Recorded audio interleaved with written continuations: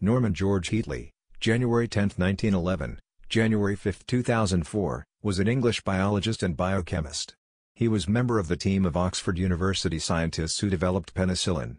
Norman Heatley developed the back extraction technique for efficiently purifying penicillin in bulk. He attended school in Folkestone, followed by Tonbridge School, then went on to St. John's College, Cambridge, where he studied natural sciences, graduating in 1933. His doctoral research in Cambridge led to a PhD in 1936, and he then moved to the University of Oxford, where he became a Fellow of Lincoln College and joined a team working under Howard Florey that included Ernst Chain.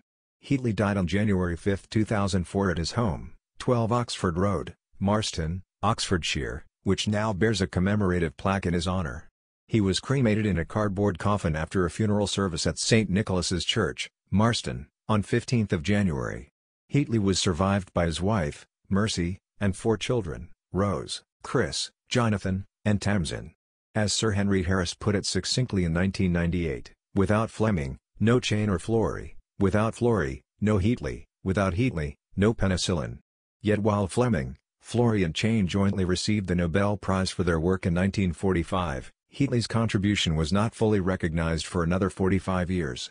It was only in 1990 that he was awarded the unusual distinction of an honorary doctorate of medicine from Oxford University, the first given to a non-medic in Oxford's 800-year history.